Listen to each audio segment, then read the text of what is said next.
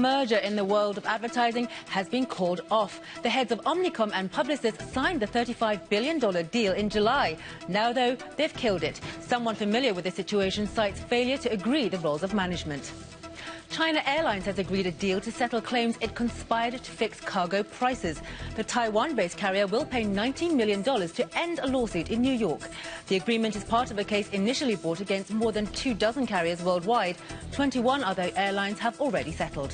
And Toyota is celebrating a record profit in its 2013 accounts, but it's not expecting a repeat anytime soon. The world's largest car maker is forecasting a profit slump this time. That's amid intensifying rivalry in the US, weaker sales at home, and less help from the yen. Even so, President Akio Toyoda remains upbeat. If I'm not confident the growth would be sustainable for the next 5 to 10 years, I wouldn't be sitting here today. My confidence is backed by the effort of 330,000 global staff and support of our affiliates and subsidiaries. I strongly believe favorable results will follow if we keep putting in the effort in coming years. And those were the company headlines. I'm Rosalind Shin.